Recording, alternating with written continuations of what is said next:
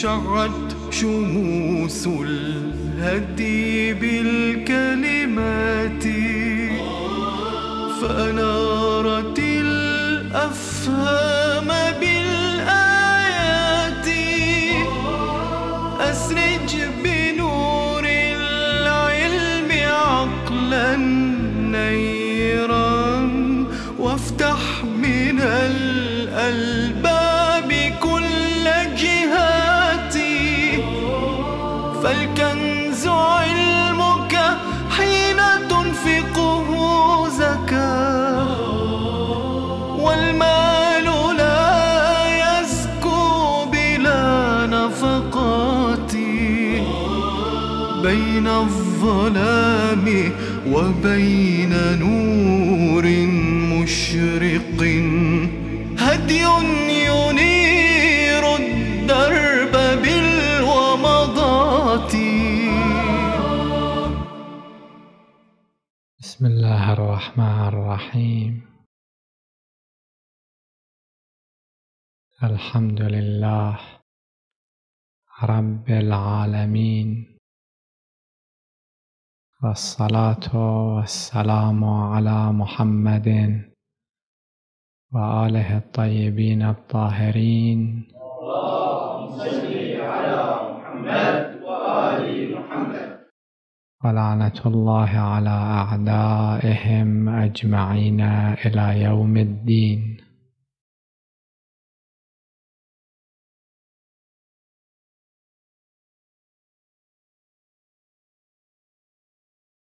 كان حديثنا يدور حول مباحث حساب الأعمال في يوم القيامة،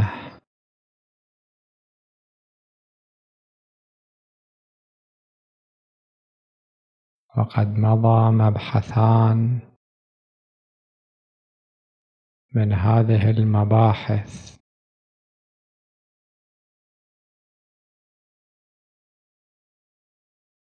أما المبحث الثالث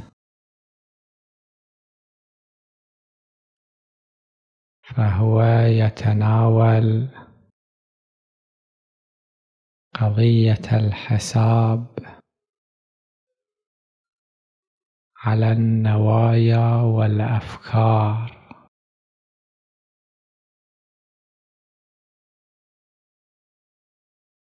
هل الحساب والعقاب والمؤاخذة تختص بالأعمال التي يقوم بها الإنسان، أو أنها تشمل حتى الأفكار والنوايا المضمرة؟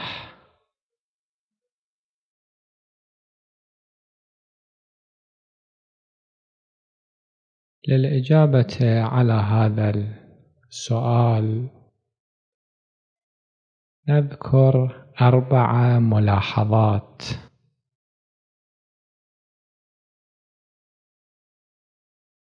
الملاحظة الأولى: إن الذنوب تتنوع إلى نوعين: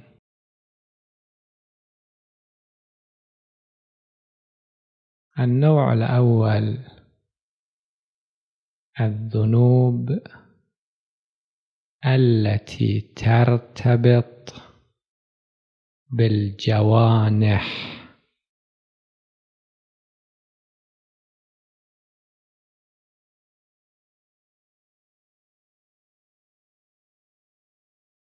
مثل ماذا؟ نمثل لذلك ببعض الأمثلة. هذه الذنوب لا ترتبط بالعمل الخارجي، وإنما وجودها في الباطن بحد ذاته يعتبر ذنبا ويعتبر إثما، سواء كان له مظهر في العمل أو لم يكن له مظهر في العمل. هذه الذنوب مركزها القلب،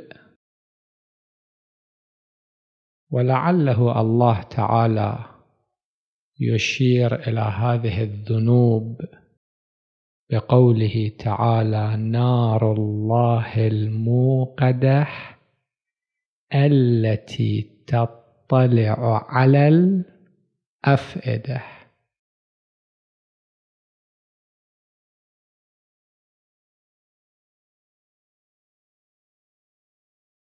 من جملة هذه الذنوب على سبيل المثال سوء الظن بالله سبحانه وتعالى.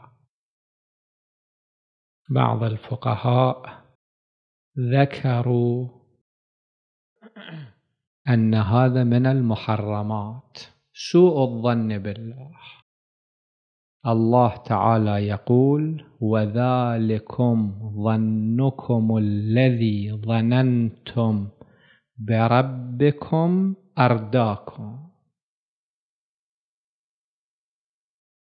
ومن الأشياء المهمة في المؤمن حسن الظن بالله سبحانه وتعالى. على كل حال، بعض الفقهاء ذكروا أن سوء الظن بالله تعالى من جملة المحرمات. هذا الظن وين مكانه؟ مكان القلب. حتى إذا هذا الظن ما كان إلى أي مظهر في الخارج.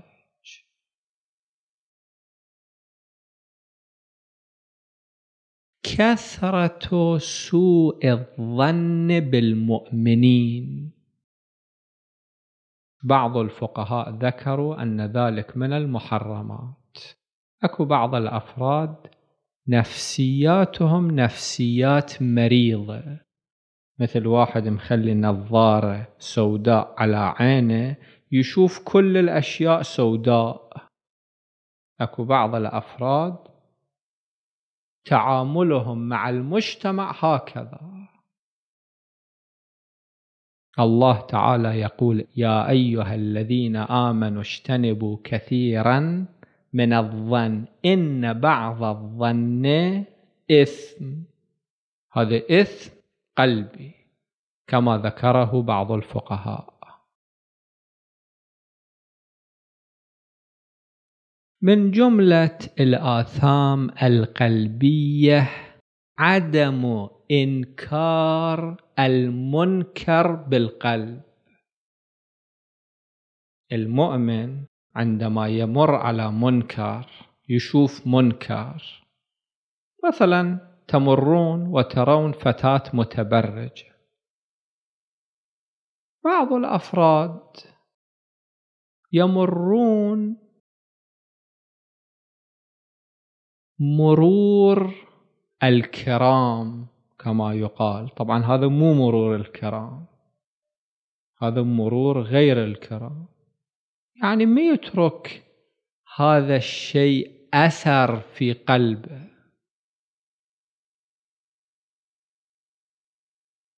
ما يمتعض، ما يتألم، لأنه حرمات الله تهتك علنا في المجتمع.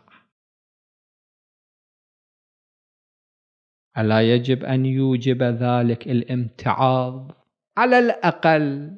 فمنهم المنكر للمنكر بقلبه، واحد يتأثر يمتعض. إذا واحد هتك حرمتكم ما تمتعضون؟ واحد علنا يهتك حرمات الدين،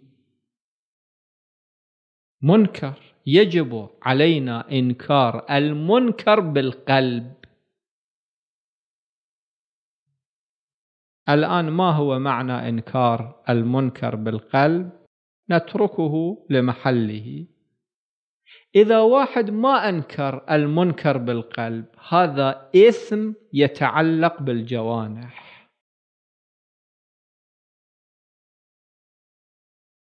الرضا بالمنكرات التي ترتبط بالأصول العقائدية، واحد يرضى بذلك. الوالد رحمه الله ذكر تفصيل هذا المطلب في كتاب المحرمات.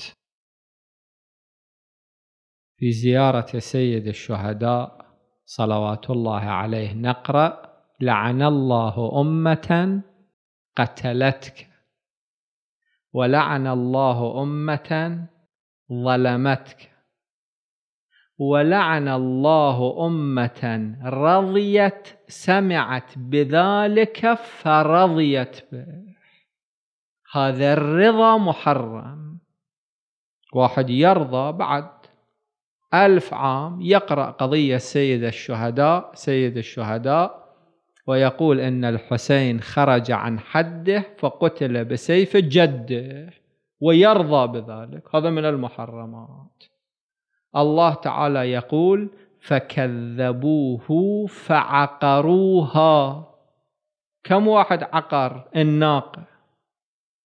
لعله واحد كان قيدار، ولكن الله يقول عقروها. فدمدم عليهم ربهم بذنبهم فسواها. ليش؟ لأنه عموه بالرضا، كلهم كانوا راضين يتفرجون. هذا الرضا الباطني وإن لم يظهر وما كان إلى أي مظهر محرم من المحرمات. هذا هو النوع الأول من الذنوب والآثام. النوع الثاني من الذنوب والآثام الذنوب التي ترتبط بالجوارح. العين تنظر إلى الأجنبي، هذا محرم. الأذن تستمع إلى آلات اللهو، هذا محرم. اليد تبطش، هذا محرم من المحرمات الجوارحية. إذن خلاصة الملاحظة الأولى أن المحرمات على نوعين: محرمات ترتبط بالجوانح، ومحرمات ترتبط بالجوارح.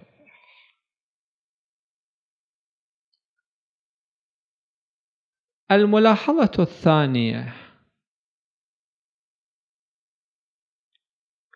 النوع الأول من المحرمات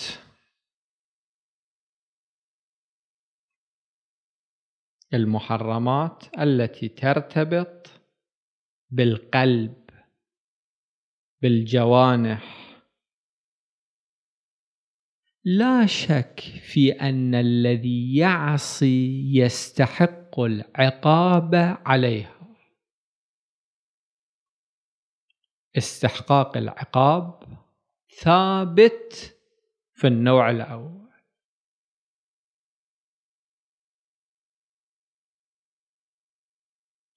النوع الثاني المحرمات الجوارحية. إذا واحد نوى الحرام نية، هل يعاقب على هذه النية؟ الروايات الشريفة تشير إلى أن نية الحرام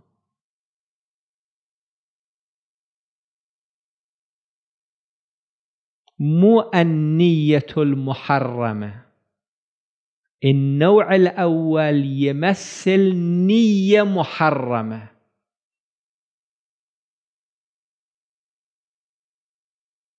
النوع الأول يمثل فكرة محرمة. الكلام في النوع الثاني نية المحرم، يعني نية الفعل المحرم. الروايات الشريفة تدل، روايات متعددة، أن الله سبحانه وتعالى لا يعاقب عليها أو لا يعاقب المؤمنين عليها تفضلا منه وكرما. نذكر لكم رواية واحدة من هذه الروايات، وإن كانت الروايات متعددة في هذا المجال.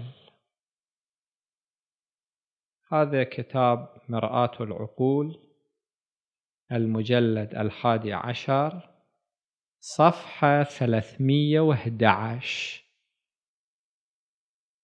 مرآة العقول شرح على كتاب الكافي. وسند هذه الرواية معتبر، سند هذه الرواية الكليني عن علي بن إبراهيم عن أبيه إبراهيم بن هاشم عن ابن أبي عمير عن جميل بن دراج عن ابن بكير عن أبي عبد الله أو عن أبي جعفر عليهما السلام. الرواية مروية إما عن الإمام الباقر أو الإمام الصادق صلوات الله عليهما، والسند معتبر. قال: إن آدم عليه السلام أبونا قال: يا رب سلطت علي الشيطان. أبونا آدم إلى تجربة مريرة ويا الشيطان،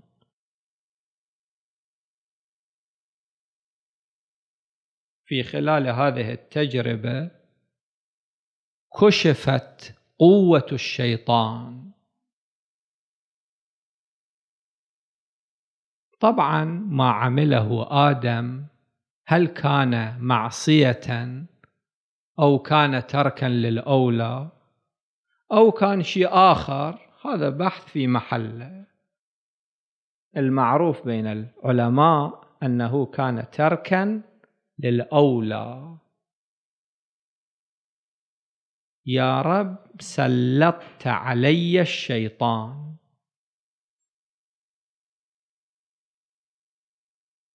الظاهر كلمة علي يعني علي وعلى ولدي،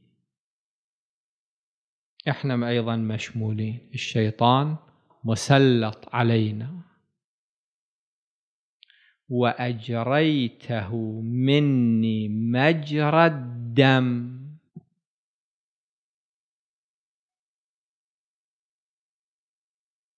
هنالك بعض الناس اللي فكرهم فكر مادي، كله يفكرون في الأشياء المادية، يريدون كل شيء يحللون تحليل مادي، يستبعدون هذه الكلمات ويحاولون أن يؤولوا هذه الكلمات تأويل.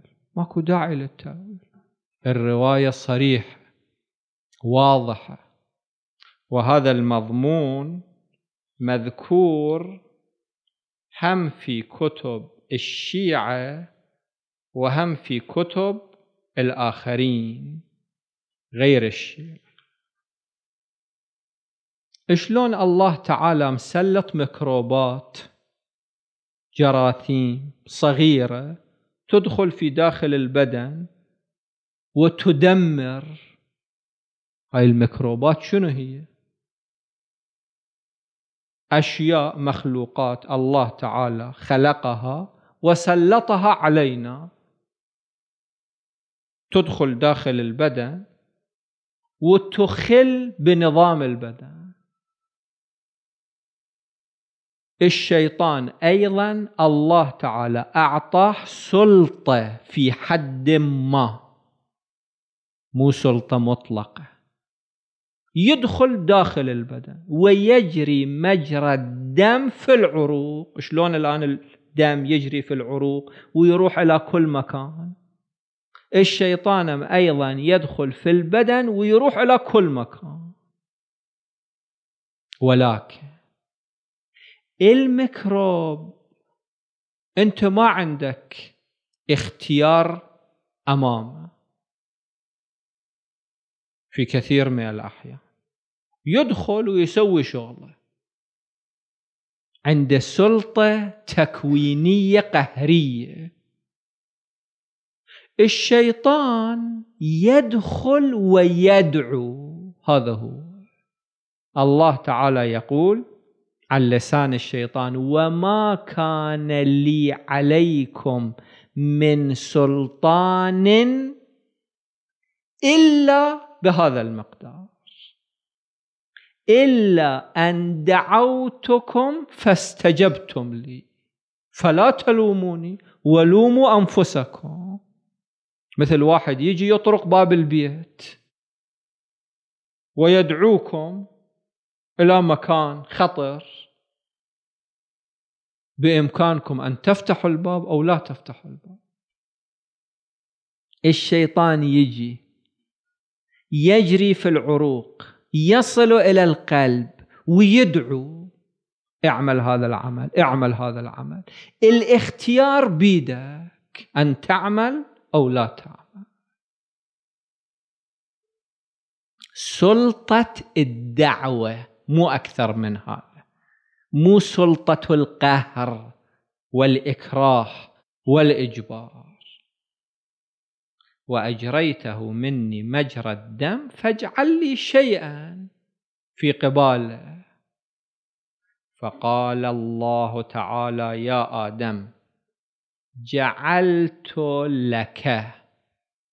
أبونا آدم كان يفكر فينا أيضا، في أولاده، حتى لا يسقطوا في تلك التجربة المريرة، أن من هم من ذريتك بسيئة لم تكتب عليه.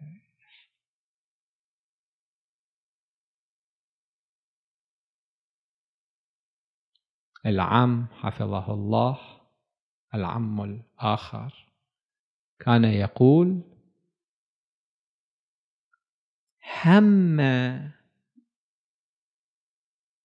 لعلكم رأيتم الطائر عندما يريد أن يطير يهيئ نفسه للطيران ويجمع نفسه اللحظة قبل الانطلاق. هذه الحالة يقال لها حالة الهم، هم أن يطير. الهم لحظة قبل الابتداء بالعمل. مثل واحد يريد أن يبطش بواحد، يبطش بابنه بالبيت، بولده، هجم عليه يريد أن يضربه، هذه تقال له حالة الهم. أو أراد المؤمن أن يغتاب، الكلمة اجت يريد يتكلم، هذا هم. ولكن مرة واحدة يلتفت وياخذ نفسه. أن من هم من ذريتك بسيئة لم تكتب عليه. نية السيئة،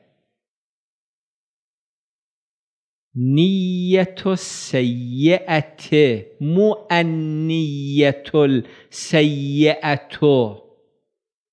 فرقنا بين النوع الأول والنوع الثاني، إضافة مو توصيف. لم تكتب عليه، فإن عملها كتبت عليه سيئة واحدة. ومن هم منهم بحسنة، إذا واحد نوى أن يعمل حسنة فإن لم يعملها كتبت له حسنة. نية الحسنة هي بذاتها حسنة وتكتب. فإن هو عملها كتبت له 10، السيئة 1 والحسنة 10، والله يضاعف لمن يشاء. آدم، أبونا آدم على نبينا وآله وعليه الصلاة والسلام، كان يطمع في المزيد لنفسه ولذريته. قال يا رب زدني. قال يعني الله جعلت لك أن من عمل منهم سيئة ثم استغفر غفرت له.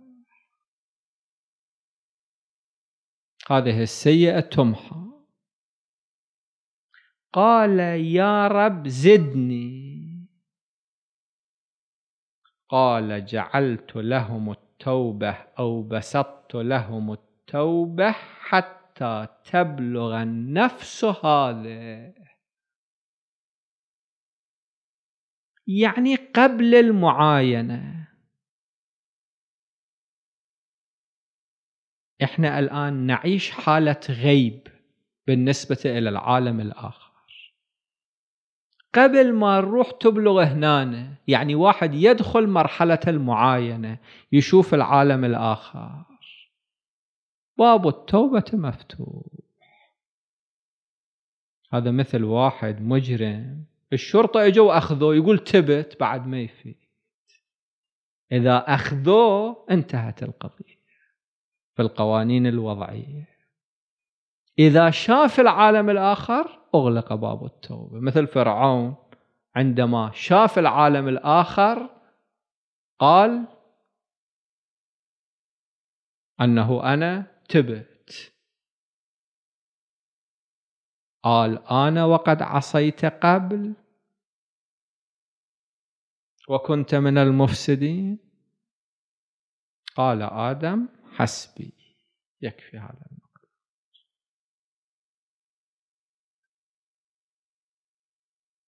وهنالك روايات معتبرة أخرى أيضا تدل على هذه الحقيقة. الملاحظة الثالثة: نية السيئة وإن لم تكن عليها مؤاخذة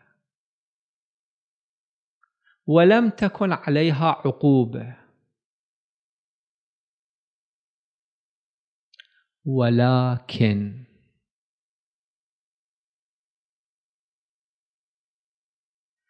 هذه النية إلها آثار وضعية.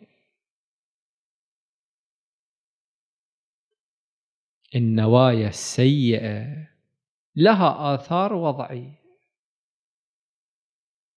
وهذه الآثار الوضعية تترتب عليها.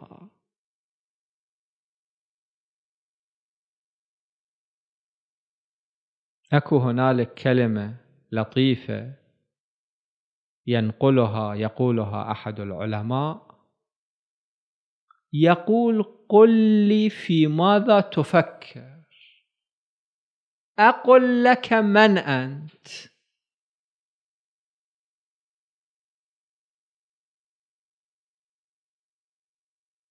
فكرك يكشف حقيقتك ويكشف ماهيتك. ليش عندنا تأكيد أنه ابتعدوا عن الأفراد المنحرفين، لا تقعدون وياهم. إذا فرد منحرف من الناحية الأخلاقية أو من الناحية العملية أو من الناحية الفكرية، حتى إذا هذا الفرد لا يحرق الإنسان بناره. في كثير من الأحيان واحد يحترق حتى إذا هذا ما يتحقق، ولكن هذا صديق السوء يلقي في ذهنك الأفكار السيئة.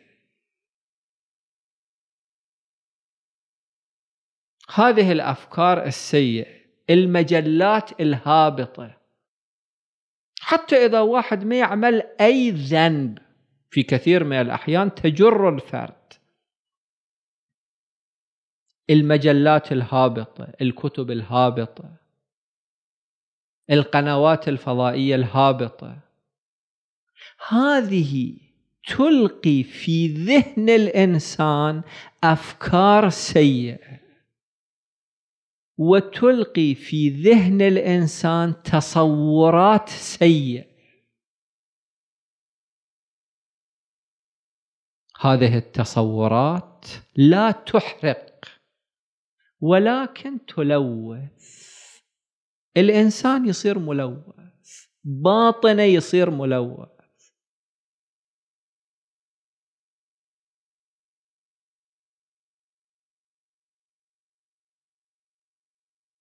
قد أفلح المؤمنون الذين هم في صلاتهم خاشعون. ليش إحنا كثير منا ما عندنا حالة الخشوع؟ هذا تلوث الباطن، الباطن ملوث. المؤمنون عندهم رقة في القلب، المؤمنون بكاؤون. في القرآن الكريم خروا سجدا وبكيا. في الأحاديث من علامات الشقاء جمود العين.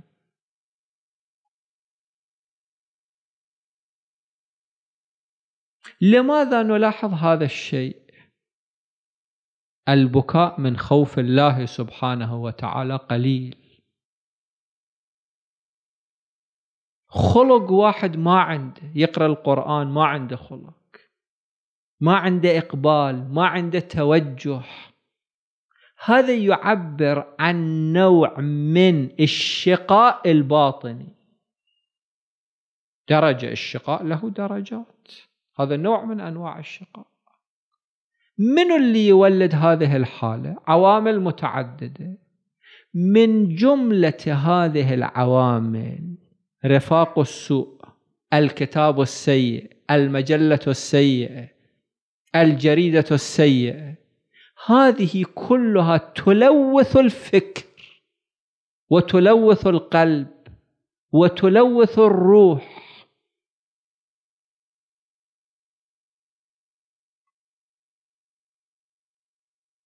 هنالك حديث لطيف عن المسيح على نبينا وآله وعليه الصلاة والسلام، يقول إن أخي موسى كان يأمركم ألا ترتكبوا الفاحشة، وأنا أقول لكم لا تفكروا في الفاحشة. هو التفكير، فإن التفكير كمثل بيت غرفة جميلة فيها نقوش لطيفة، وهنالك نار، النار ما تحرق هذه الغرفة ولكن تفسدها، بعد ما بها ذلك الرواء والمنظر، دخان أسود. لذلك في الواقع واحد ينبغي بقدر الإمكان أن يبتعد عن ذلك. كل ما يأتي بالتصورات المنحرفة، الإلقاءات المنحرفة، ينبغي أن يبتعد عنها. هذه هي الملاحظة الثالثة. الملاحظة الرابعة والأخيرة هي الملاحظة التي ذكرت في بعض الروايات، وهي أنه العلامة المجلسي رحمه الله عليه في مرآة العقول المجلد 7 صفحة 246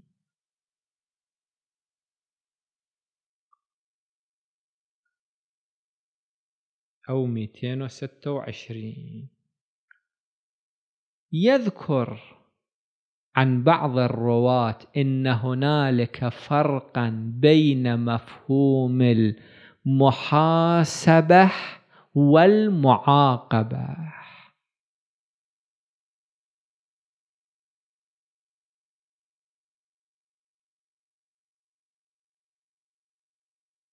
الله سبحانه وتعالى تفضلا يرفع العقاب، ولكن الحساب موجود.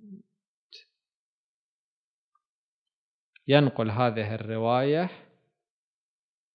عن بعض الرواة أنه تعالى إذا جمع الخلائق يخبرهم بما كان في نفوسهم.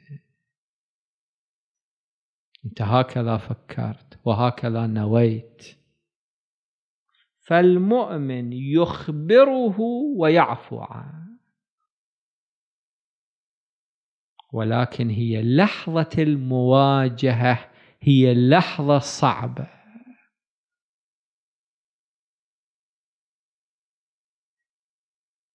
الآن في الطب أكو هنالك شريط يكشف لكم نبضات القلب.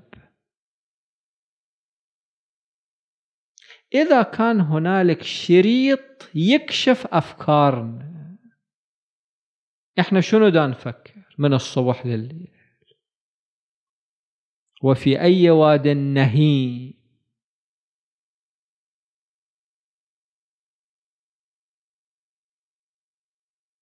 واحد عادي إذا كان يطلع على هذه الأفكار ويواجهنا ويكاشفنا، إيش قد كان موقفنا حرج.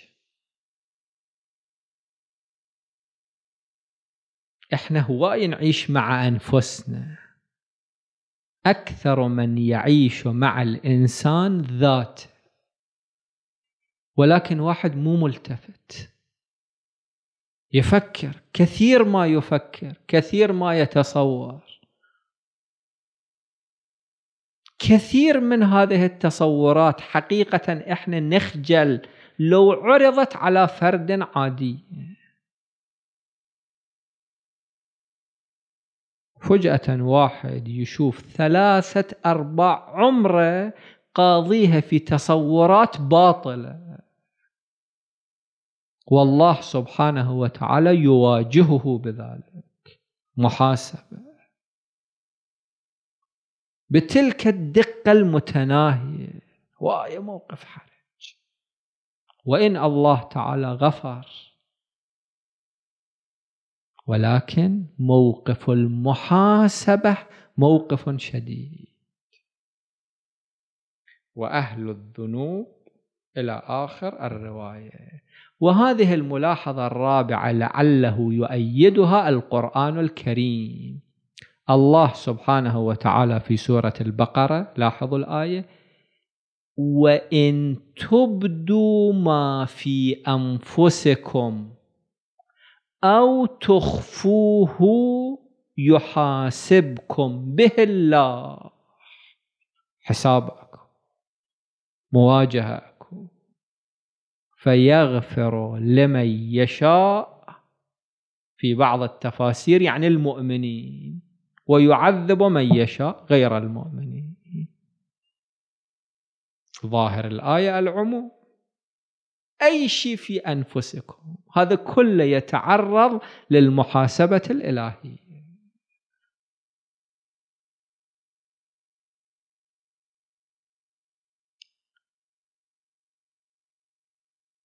كان واحد من المرتاضين، احنا عندنا رياضة بدنية، عندما واحد يقوم برياضة بدنية بدنه يصير قوي.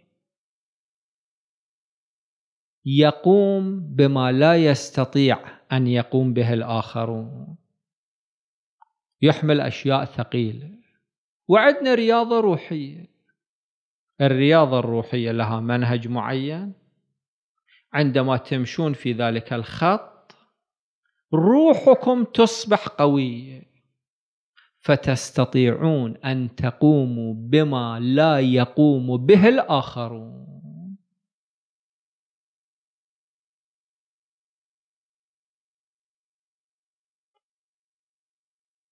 ينقل في أحوال أحد الأشخاص أنه كان يسير، ابنه ينقل هذه القضية، يقول: كنت أسير مع أبي في مكان، فرأى أبي شخصا مرتاضا، الآن موجودون المرتاضون، فأخذ ذلك المرتاض فاكهة من الفواكه، لعلها كانت كمثرى، أخذ حجرا من الأرض، وبإرادته النفسية حوله إلى كمثرى، إلى فاكهة.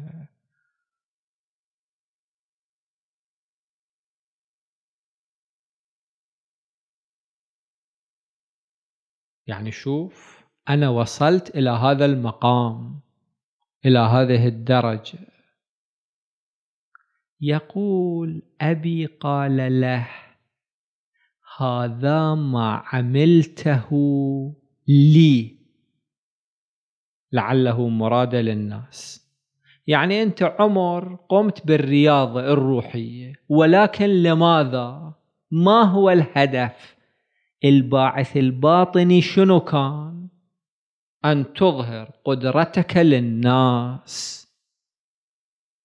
واحد 50 سنة يدرس، ليش؟ حتى يقال إنه عالم. هذا هو الباعث الباطني. إنك فعلت هذا لي، يعني للناس كما يبدو، ولكن ماذا فعلت لله؟ المنطلق ما هو؟ يقول: فأخذ المرتاض يبكي، لأن فجأة اكتشف واقعا. واحد أمام الله سبحانه وتعالى، الله يقول له: أنت 50 عام طلبت العلم، ولكن هذا كله كان لذاتك، والفيلم يصور ذلك الباطن، فماذا عملت لي؟ واقعا عملته لله. هذه النية تخضع للمحاسبة. وإذا فجأة الإنسان يكتشف والعياذ بالله أنه خالي اليدين،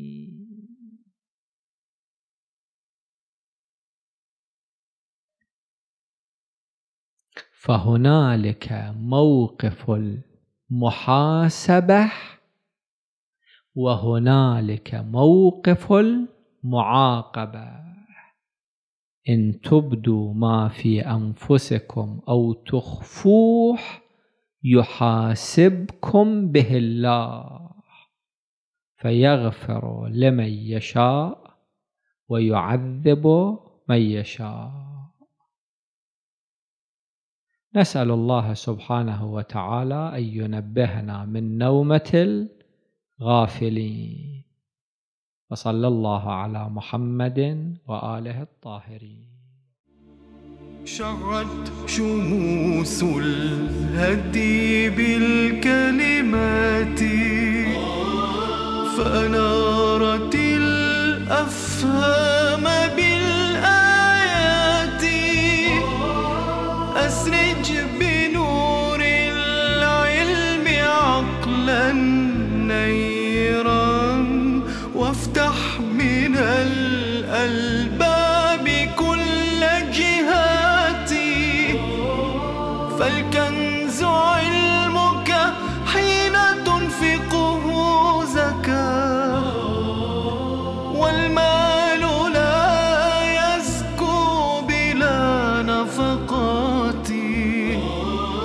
بين الظلام وبين نور مشرق، هدي